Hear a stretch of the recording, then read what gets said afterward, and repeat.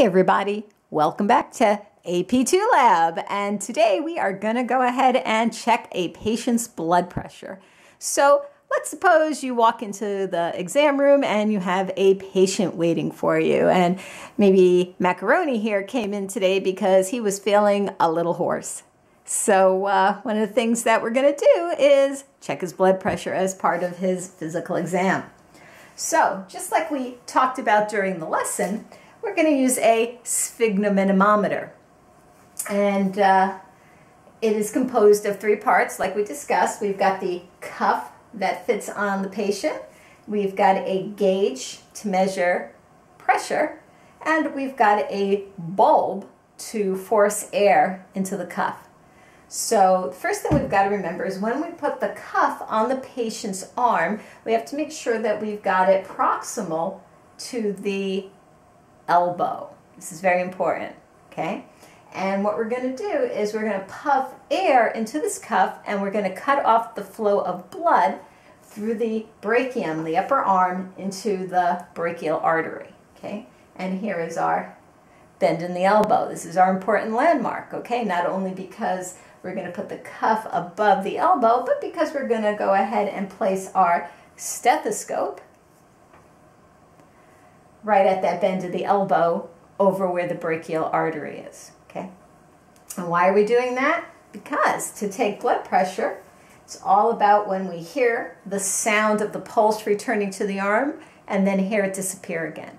So let's go ahead and do that. We're going to first tighten the cuff, and we're going to go ahead and puff some air in here.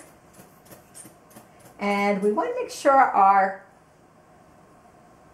gauge is at least at 180 millimeters of mercury. We're going to pretty much banish blood pressure in 99% of our patients that way.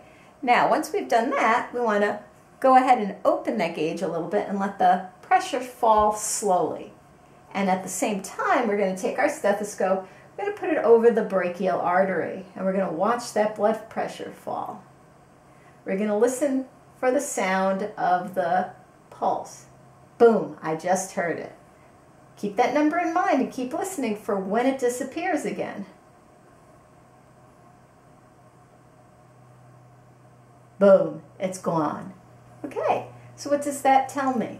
That first number where I heard the pulse return, that is the point where the pressure in the left ventricle is overcoming the pressure in the cuff.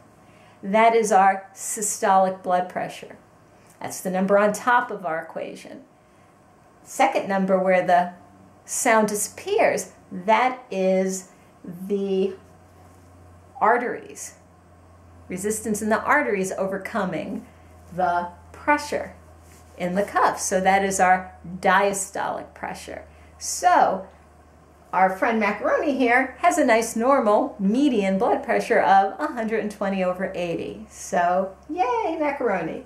All right, and that is how we go ahead and take blood pressure. So hope you guys enjoyed that, and hopefully we'll see you back in AP2 Lab again.